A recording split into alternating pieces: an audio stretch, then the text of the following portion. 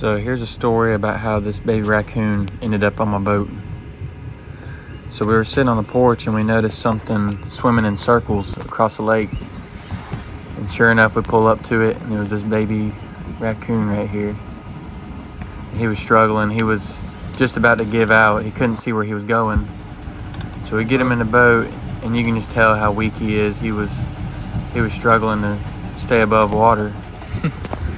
It's okay, buddy. He starts climbing around. Oh, watch the leather. And he eventually climbs up on the pole and he's hanging on. Got some cool pictures of that. And yeah, he was just loving it. And yeah, he waves at the camera right here. We get him back to the dock and he doesn't want to come off the pole.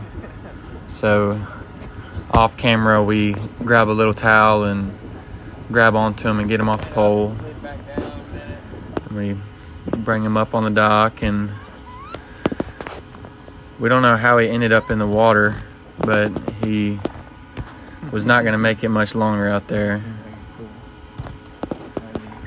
So we let him play around in the yard a little bit, and he growls a few times, and also he's doing that little cry that you can hear. I think it's him calling for his mom.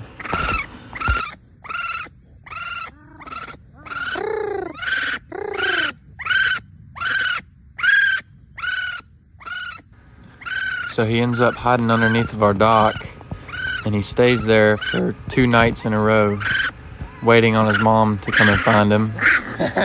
So we decide that we needed to do something because he wasn't eating. He was just staying in one spot, latched on to our dock. So I talked to one of my friends that takes in animals, and they decided that they were up for the challenge to take him in and try to raise him up. So I let them come and get him.